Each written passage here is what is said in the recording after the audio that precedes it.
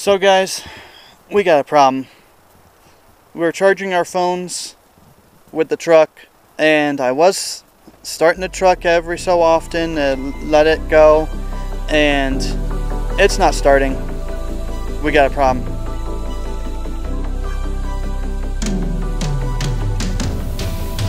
What do you think, babe? Can we get it started?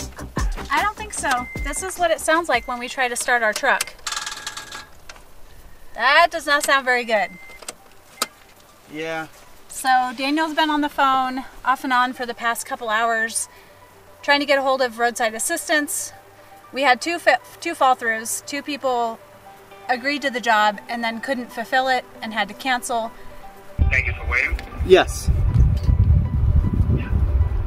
Alright, so I may need to keep trying to contact some of the service providers. I just talked to the lady and provided her with the coordinates as well. And she says that she won't be able to make it to that spot because she's very far away from that place. And that was one of the closest one that I was able to find from the list. But I can see some other ones. They're trying a couple of the service providers. I finally got someone to that could probably be there, but they are asking me for more information about. Do you know, have you by any chance attempted to jump the vehicle? I mean, are you sure that it's a battery jump that is needed? Yes, it is, because I know it's just low because we're using it to charge our phones and stuff like that, and so it's just, I mean, the battery's not even a year old, so I know it's definitely just needs a jump.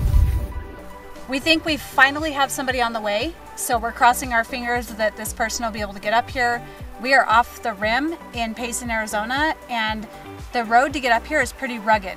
So I'm hoping that this person in the truck can get up here and can jump start our car, because we know the only thing that's wrong is that we killed the battery.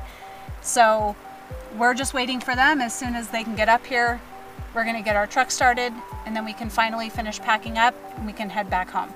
So we will see you guys in a little bit. Okay guys, so we're currently on the trail to go meet the guy that's coming to recharge our battery and get us going again.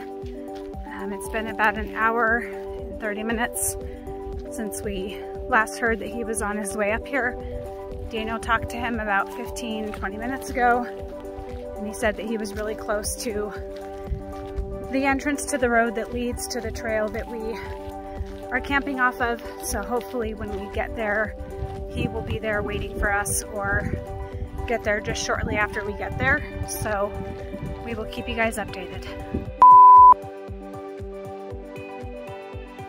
Okay guys, so I'm not sure if you can hear, but we got our truck started. The people to come jumpstart our truck came, so we are just finishing up the last few minute things at the campsite, and then we'll be heading home. Yep, and the guy was very awesome and very friendly. Had his wife and kid with him. I believe it's his own business. His own business. Mm-hmm. So we actually had to walk a little further than we thought, but we ended up running into them. They were nice enough to give us a ride back to our site so they could find out where we're at, and everything's good. So we're good to go.